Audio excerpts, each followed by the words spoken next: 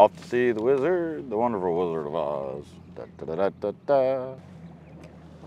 So you want to go where I know we can catch some fish, or you want to go try a different spot and challenge ourselves? That's a dumb question. I'm serious.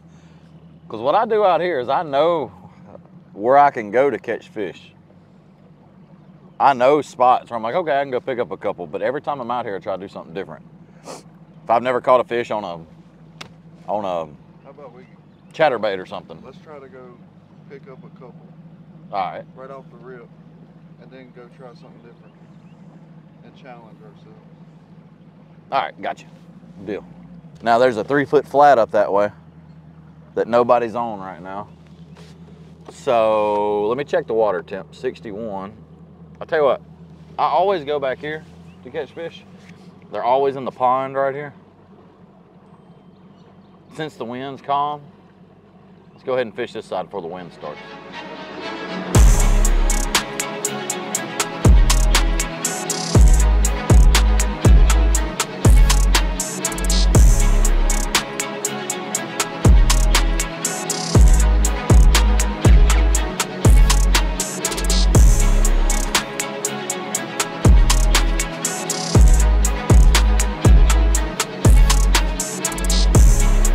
A log.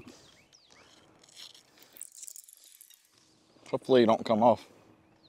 He hit it and I was like, you ready? You ready? We get a little closer. He felt heavy. All right. All right, there we go. All right, let go, let go, let go.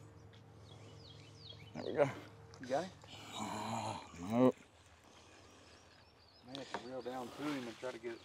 He gonna come off. That's 6.5 foot. Oh, is it? Mm-hmm. So just push. Try not to hit my line, but try to. There he goes. Oh, he ain't that big. I thought it was big the way he pulled me. That's the thing about these bass. They feel bigger. And the way I went viral was this. GoPro highlight. But look, this is what I'm talking about. Oops. So, snell knot. He didn't come off. Look where he got hooked. In the top of the mouth. That's why we tied the snell knot on the flipping hook. Because it hooks them in the hard part of the mouth right there. That's a dome shot. Yep. Right in the nostrils. Look, that's hard. Look how skinny that bass is. Mm-hmm. Probably a little post-spawn female. Man.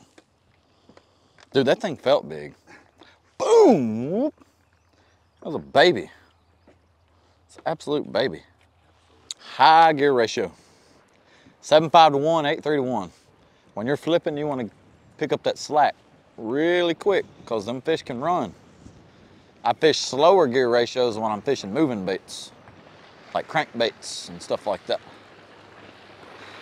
Spinner bait, like a 6.4 to 1 on a spinner. 5.4 to 1 on a crank. But a 7.5 1, 8.3 to 1. Yeah. It's hard to put when you hook one on a crankbait. Anything slower than a 5.3 is hard. I think 5.3, 5.2 is the lightest I've seen on a bait cast.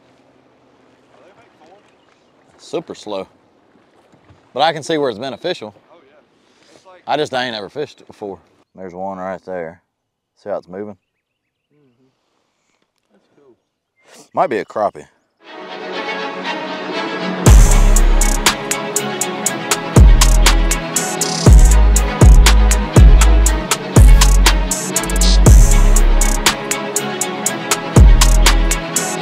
That's why treble hook crankbaits, you want a medium action rod.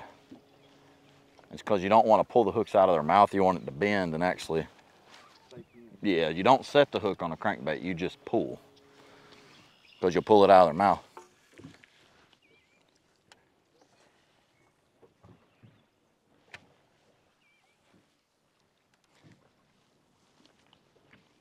Damn.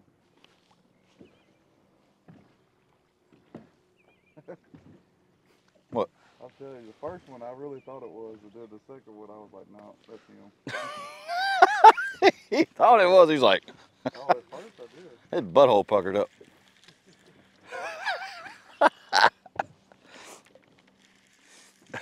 Now, what would be hilarious if I thump it, you set the hook and hit me right in the friggin' forehead.